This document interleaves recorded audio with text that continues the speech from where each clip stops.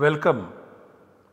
I welcome you all to this lecture in the course Sandhi in Paninian Grammar. In this course, so far, we studied the very basic facts that are necessary to understand better the Sandhi in Paninian grammar. We studied the process of speech production as described in Paniniya Shiksha and studied the stages of the process of speech production described therein.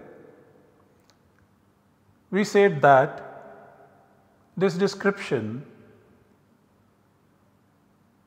says that there are two stages which are initial stages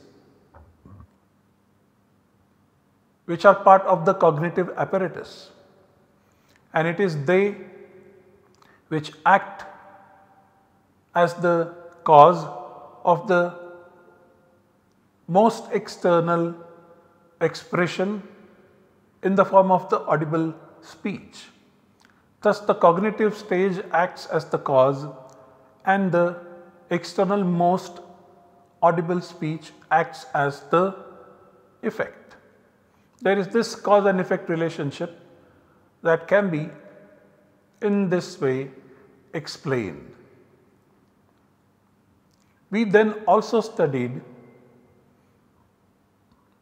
the meaning of the word sandhi and how it aptly describes this important concept in the Paninian grammar.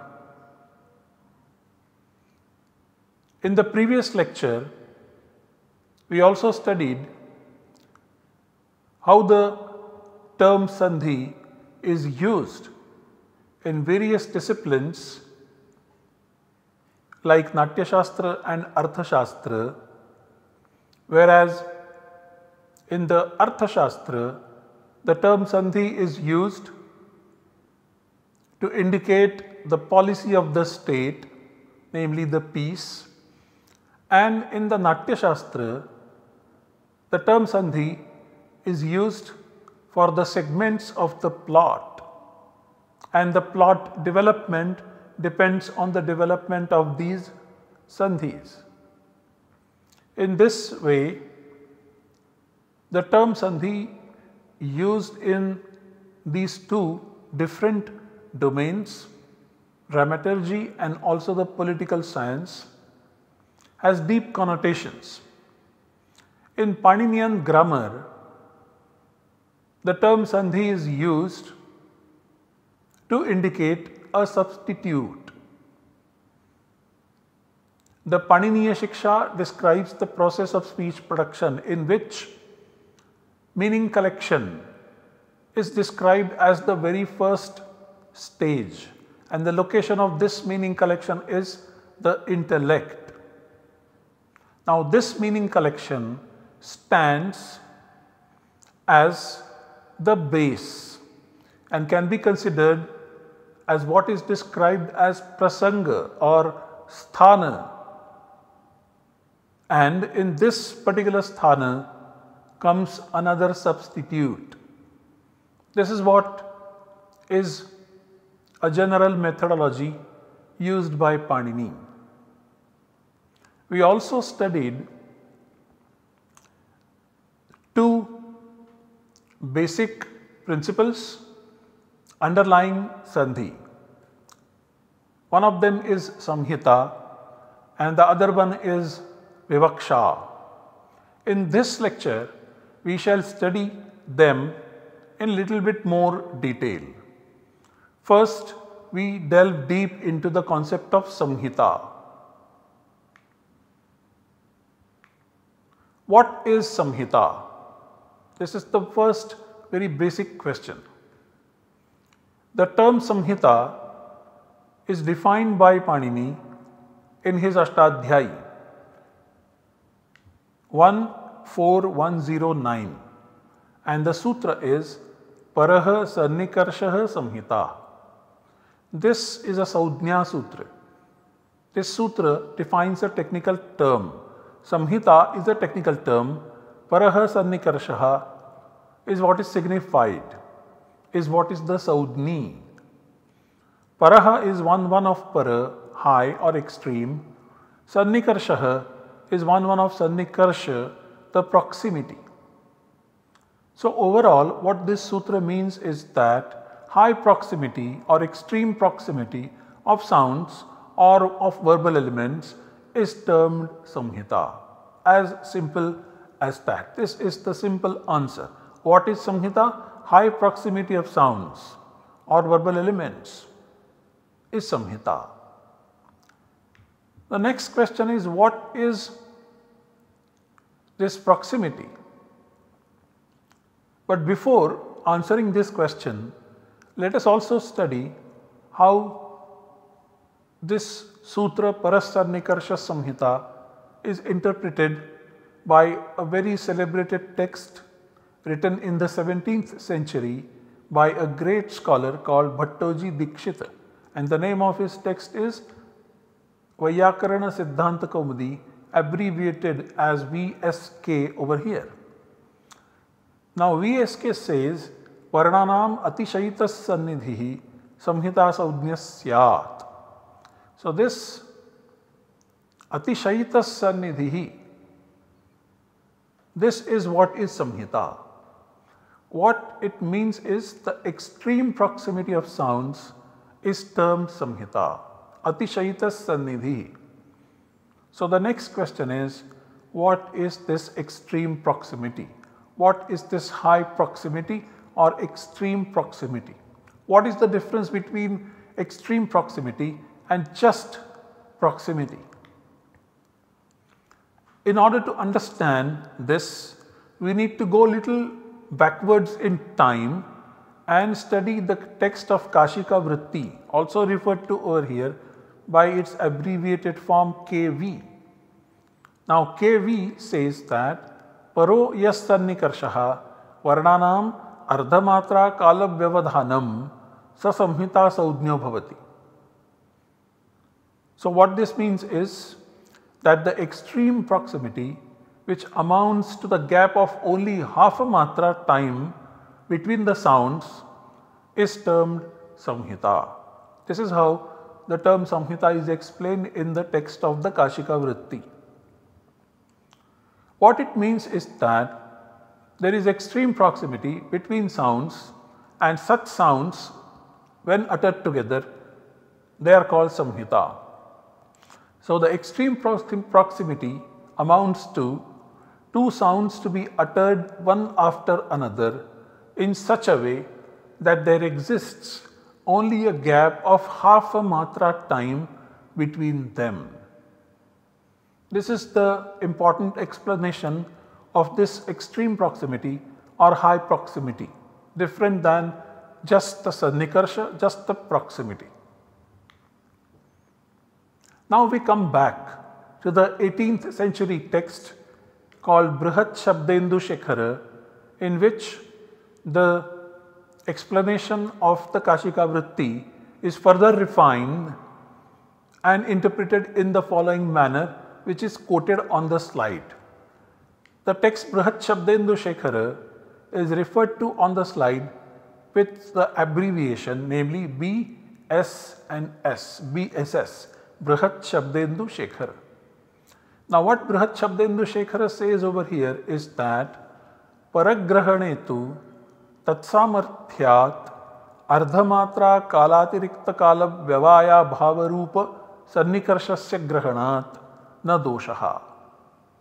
Sannikarshascha Kvachit Purvena Prayah Parena.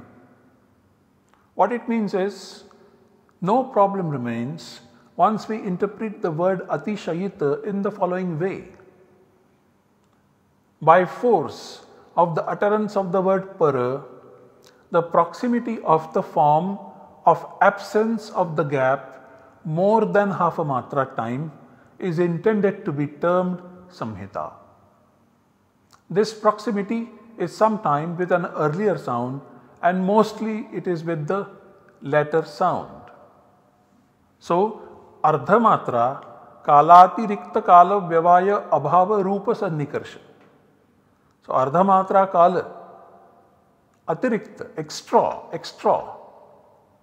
kala, extra time. Vyavaya is the gap, absence of the gap of extra time, extra than, other than the half matra time. So this is that sannikarsha, which does not have more than half a matra time gap in between. What this means is that when two sounds are uttered, they are uttered with a minimum gap in between. This is what is assumed over here. It is this particular gap which helps clear and distinct comprehension of these two sounds. So we note that this particular gap is unavoidable between two sounds. Now, not to have more gap than this natural one is what is described as high or extreme proximity, which is what is described to result in saṁhitā. So when two sounds are uttered and in between them there isn't more gap than half a matra natural gap. Half a matra natural gap is required so that the two sounds will have distinct comprehension, but nothing more than that. When such an absence of more gap is visible, then we say that this is the parasanikarsha. This is that extreme proximity which results in saṁhitā. This is what is saṁhitā. Let us now look at the derivation of the word saṁhitā. In the previous lecture, we looked at the derivation of the word sandhi. On that background, it is very important to note how the word saṁhitā is derived. So we take the verbal root dha, meaning dharana poshanayoho. In this case, it is dharana, together with the preverb sam. And so we have sam plus dha, and to the verbal root dha, we add the suffix ta in the sense of karma by 32102 nishtha. After that, this dha is substituted by hi, because this ta is kit, so we have the sutra dadhater hihi, which substitutes this dha with hi. So we have sam, hi and ta. Then we add the feminine suffix a over here, sam plus hi plus ta plus a by 414, and so we get the form saṁhitā. What it means literally is something that is being collectively put together or held together. This something is the meaning of the suffix ta, being collectively is the meaning of the preverb sam, put together or held together is the meaning of the verbal root dha, and also the preverb sam. In this way, saṁhitā means something being collectively put or collectively held together. The question is, what is this something which is collectively held together? The answer is the sounds which convey one meaning unit generally, and the sounds which are in high or extreme proximity. The sounds are in high and extreme proximity mainly because they are conveying one and the same meaning unit. This is what is the meaning of the term saṁhitā. So what happens when there is an absence of saṁhitā? This state exists where sounds are being just put together as combinations, but not in high or extreme proximity. They are uttered in proximity, but not in a high degree of proximity. So they are uttered close to one another, but not very close to one another. They do have gap more than half a matra time, which is required for the distinct comprehension of the sounds. They have more gap than that, and that is the reason why they are not in the extreme or high degree of proximity.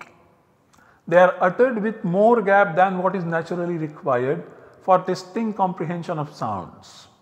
Such a stage can be called as apahita, something being distinctly held or put together, or vyavahita, something being held together or put together with hindrances in terms of the additional time gap in between. So this is what is absence of saṁhitā. So here we have the instances. Karmani eva adhikaraha te ma phaleshu kadachana. Ma karma phala hetuhu bhuhu ma te sangaha astu and akarmani. All these elements, they are stated together with the word boundary indicated by the vertical bar after each one of them. So these sounds are uttered in combination, they are uttered in proximity, karmani, eva, but this is not that high degree of proximity in which you leave only that much gap which is required for the clear and distinct pronunciation. In this case, you are leaving some more gap in between. Karmani, eva, eva, adhikaraha, adhikaraha, te, te, ma, ma, phaleshu, phaleshu, kadachana, kadachana, ma, ma, karma phala hetuhu, karma phala hetuhu, bhuhu, bhuhu, ma, ma, te, te, sangaha, sangaha, astu, astu, akarmani. You see, this is that gap. This is more than what is required for the distinct comprehension of the two sounds. So there is vyavadhana, there is additional hindrance of the time gap. So this is a way of uttering the sounds which can be aptly called as vyavahita or apahita mode of utterance as opposed to saṁhitā. But then this is saṁhitā. Karmani eva adhikaraha te ma phaleshu kadachana ma karma phala hetuhu bhuhu ma te sangaha astu akarmani. Now in this case, we try to utter these words leaving only that much gap which is required for the distinct comprehension of the sound, and we did not have more gap than what is naturally required. So this is now saṁhitā. Karmani eva adhikaraha te ma phaleshu kadachana ma karma phala hetuhu bhuhu ma te sangaha astu akarmani. That's all. Now when this saṁhitā happens, we have this adhikara saṁhitājām. This is the adhikara sutra. What it means is in the domain of saṁhitā. So when saṁhitā is intended to be done by the speaker, both saṁhitā as well as apahita or vyavahita are dependent on the desire of the speaker, also known as vivaksha. So when the speaker has the desire to speak in saṁhitā mode, the sounds undergo modifications, and these modifications are called sandhi, plain and simple. Now this saṁhitā is also obligatory in some cases, in some environments. Now this verse taken from the Paninian grammatical tradition describes those environments. It says, Samhitaika pade nitya, nitya dhatu pasargayoho, nitya samase, vakyetu sa vivaksham apekshate. What it means is, Samhita ekapade nitya. Saṁhitā is obligatory. Saṁhitā is obligatory within a pada, within a word. Nitya dhatu upasargayoho. It is obligatory between a verbal root or dhatu and a preverb or upasarga. Nitya samase. It is obligatory in a compound, but in the sentence it expects the desire to speak. This is how the Nitya Saṁhitā is explained. And here are the examples. The example of Saṁhitā within a pada is this: Agni followed by the suffix and then by doing the sandhi, which is called Purvarupa sandhi, we get the word Agnim. This is obligatory, Agnim. There is no other option. Similarly, the Saṁhitā is obligatory between a dhatu, a verbal root, and an upasarga, a preverb. A preverb or an upasarga always precedes the dhatu.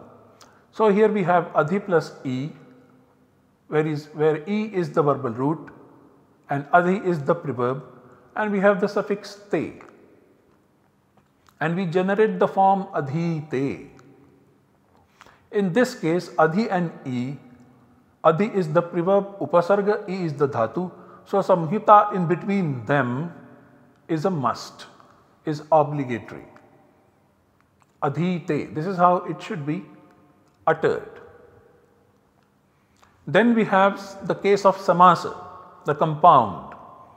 So in a compound like gana plus isha, and the resultant form with the sandhi is ganesha, which is a guna sandhi.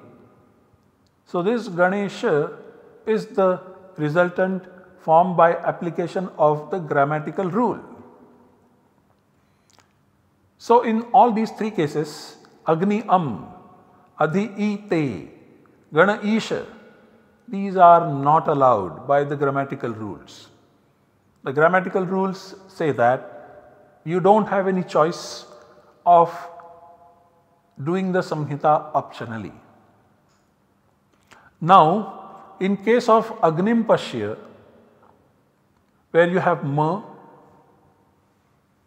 pronounced and also written in this particular form, Agnim Pashya, with a space in between, and we also have Agnim Pashya, where this ma is converted into an anaswara, and so you have Agnim Pashya.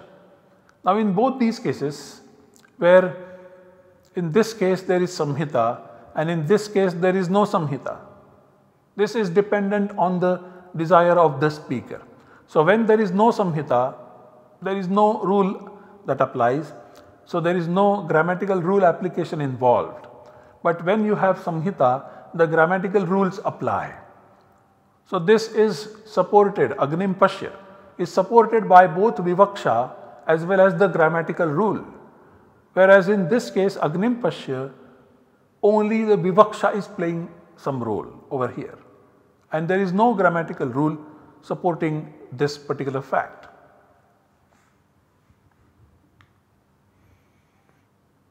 So what is the relation between Saṁhitā and Sandhi? As we have already seen, Saṁhitā is a precondition for Sandhi to take place. That means if Saṁhitā is there, only then Sandhi will take place, not otherwise.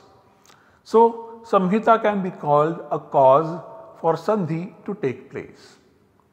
And so it is important to note that it is not a coincidence that both the words Saṁhitā and Sandhi are derived from the same verbal root dhatu, namely dha, and with the same preverb or upasarga sam. So we must note that the sandhis are explained by the rules of grammar. There are various rules of grammar which express and explicitly state and explain the sandhi. And they do it in accordance with the desire of the speaker.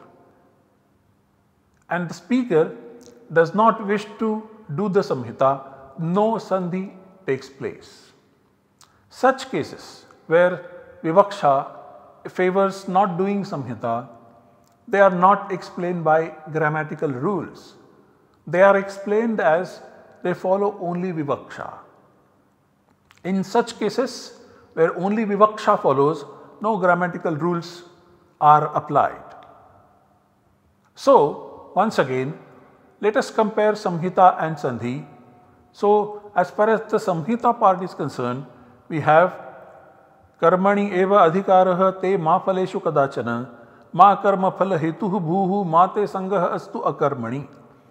So, this is samhita, and now because there is samhita, there is sandhi that is taking place, and then it is merging the word boundaries and making the sentential effect to take place.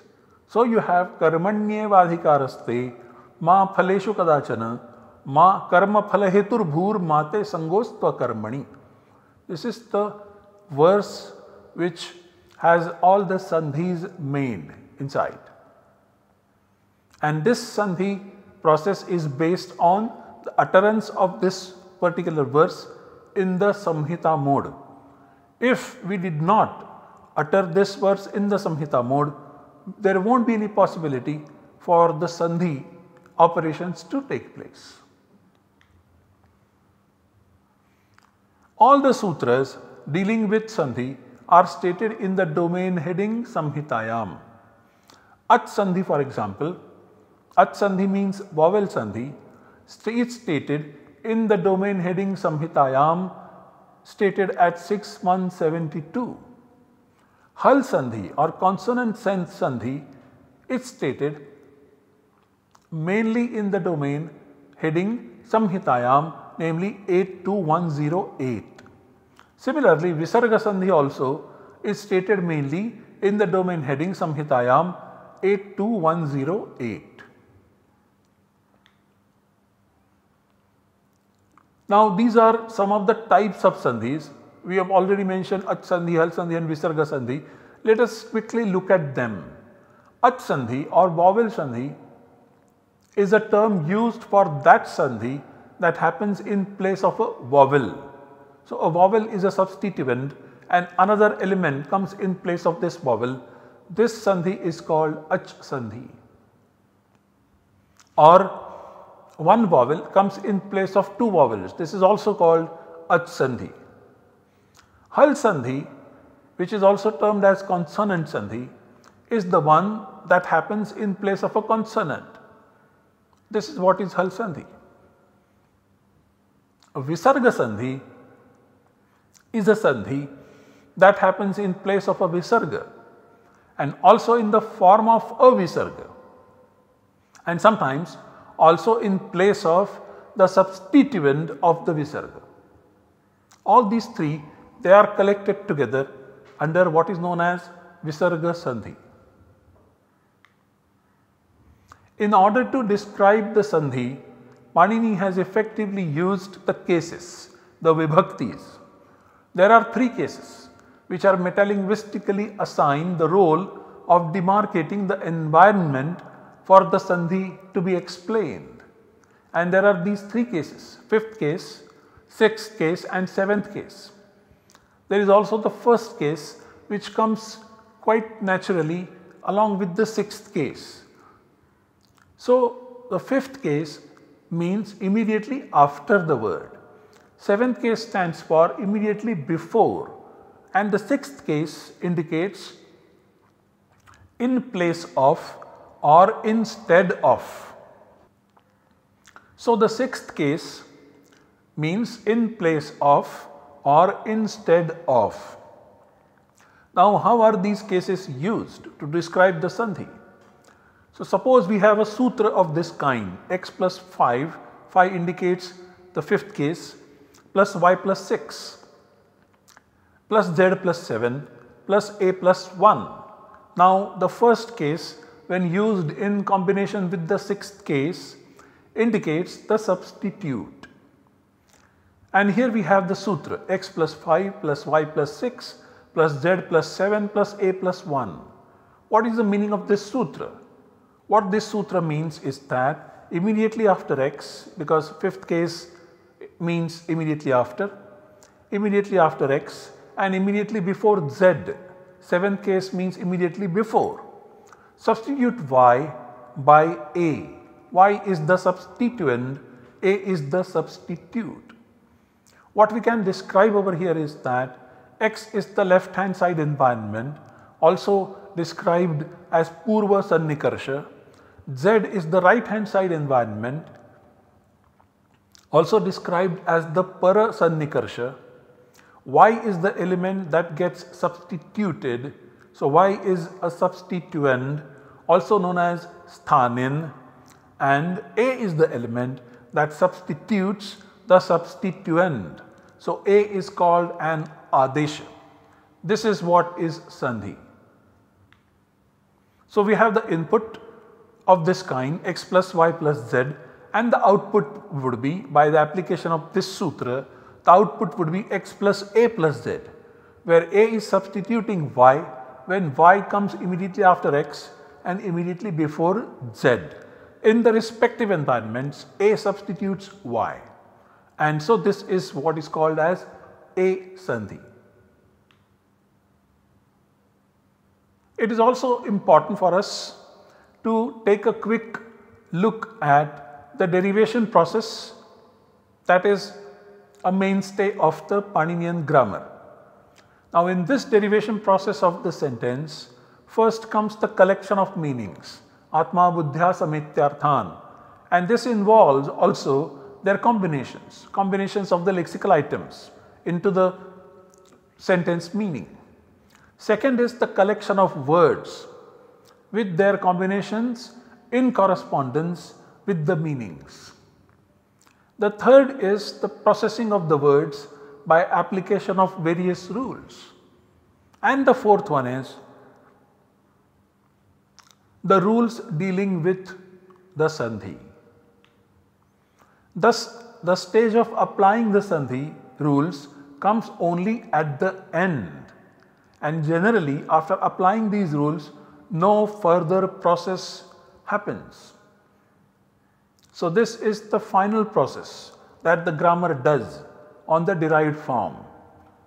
The output of sandhi process is generally not the input of any other process, with only one exception, and that exception is the fifth stage of the derivation process, namely dealing with the swaras or the accents, and sandhi output can become the input for the swara process. Output of the rules of ach sandhi or vowel sandhi are input to the swara rules. So, these rules are stated in 6.1 before the rules describing the swara. Rules describing the hal sandhi or consonant sandhi are stated in 8.2 onwards, and we know that in 8.2 section onwards, the output of these rules is not visible to the earlier rules. Earlier 29 subsections are not aware of these last 3 subsections, 8.2, 8.3 and 8.4. Similarly, visarga sandhi is stated in 8.3 onwards, where the output of the rules is not visible earlier. All this happens primarily because the sandhi comes only at the final stage of the derivation process, when the pada boundaries are to be erased and sentential effects are to be generated. We also note that augment is also considered as a type of sandhi, and we are going to study several examples indicating this particular fact.